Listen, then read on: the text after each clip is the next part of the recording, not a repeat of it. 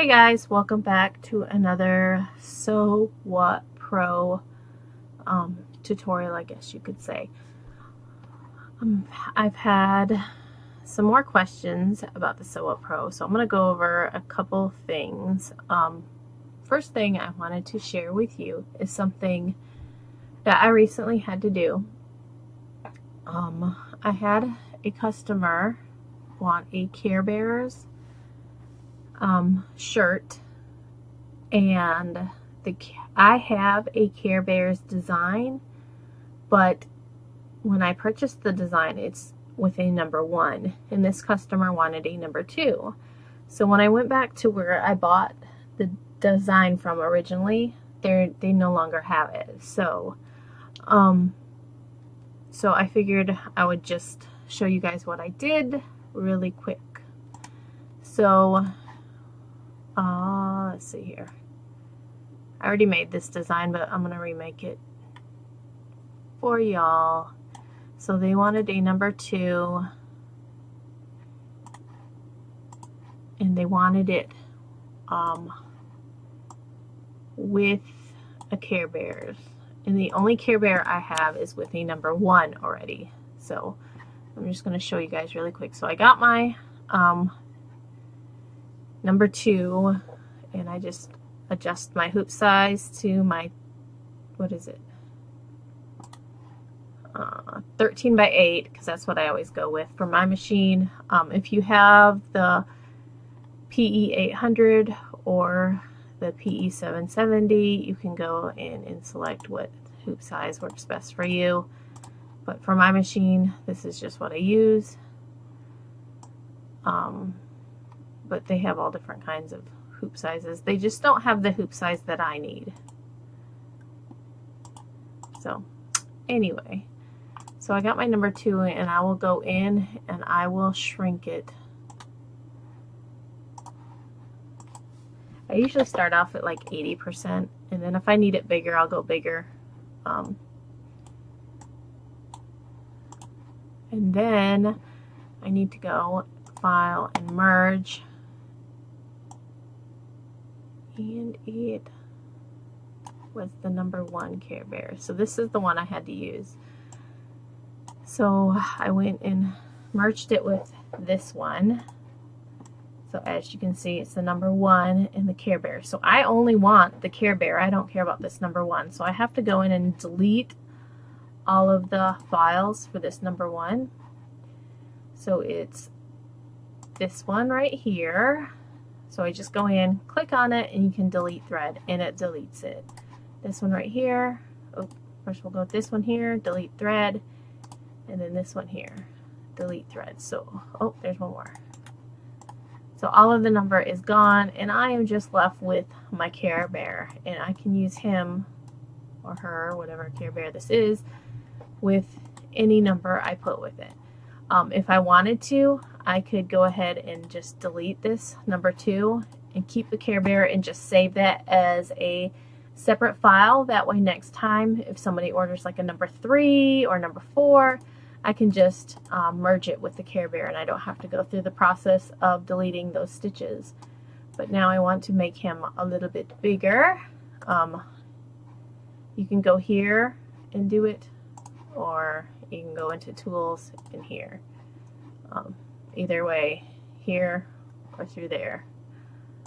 I'm just gonna go, let's go 125. That might be a little too big. Let's go 120.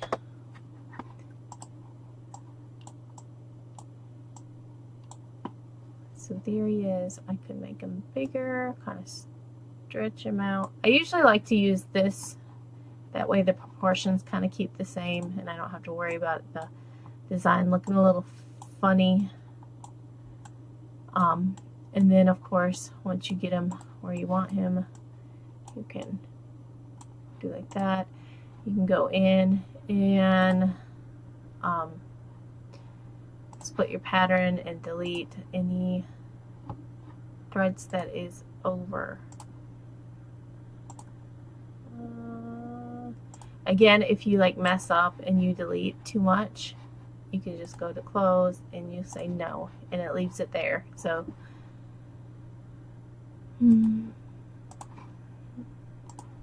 and you can choose a smaller eraser if it's like, you know, smaller. Also, let's see, you can zoom in a little bit and then go. That way you can kind of see exactly what you're erasing. If you wanted to, you can just go ahead and erase all this and move him over afterwards to make sure you cover everything up. I say him, I don't know if it's a him or her.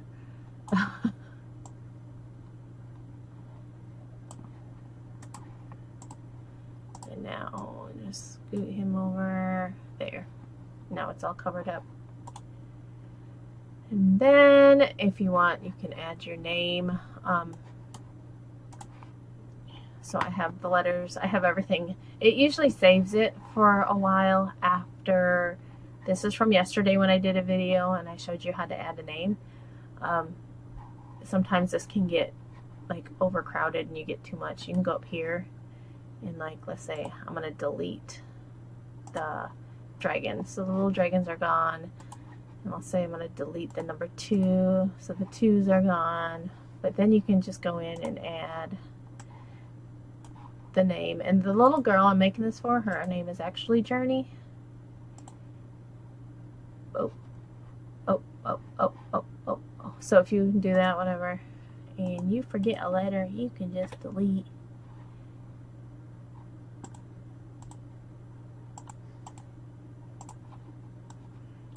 The Journey I'm making it for has 2 E's. So there's that. And I showed you in the previous video on how to adjust the spacing if you wanted to. And then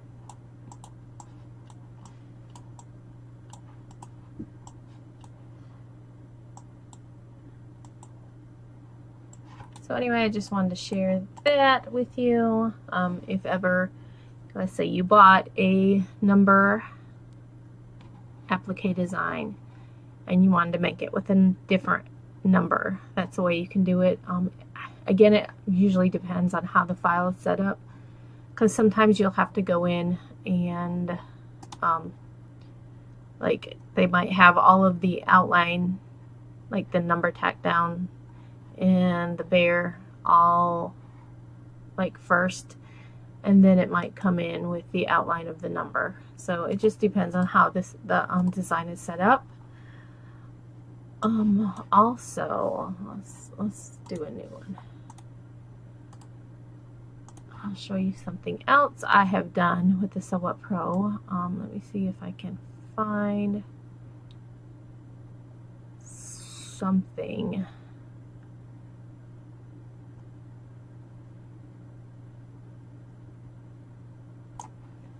Does this one have? Trying to see. I'm trying to find a design that has words in it that would work. Okay, let's just do this one. This is all 4x4s, so this will be good. Okay, so you have your 4x4 design, and let's just say you want to make it bigger and you want to space it out.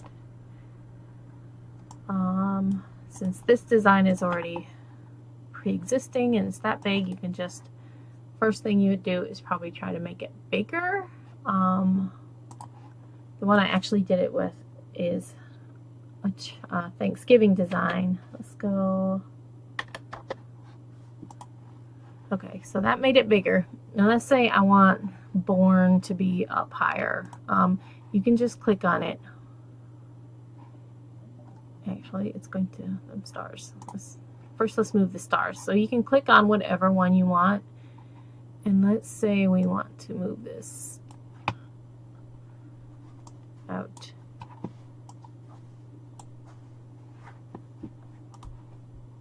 And then you want Born to be up here more.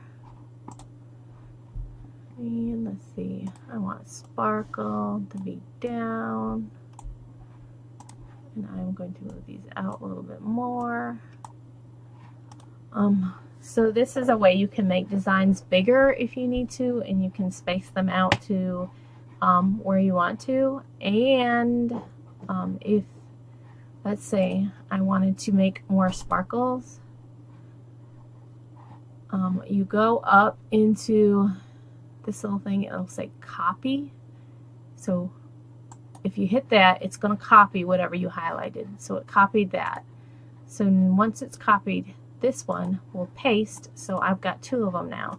So let's say if I wanted to add more sparkles, you can do it like that. You can pull them wherever you want, or if you wanted to too, you could just click on the one. If you hear Journey in the background, I don't know what she wants.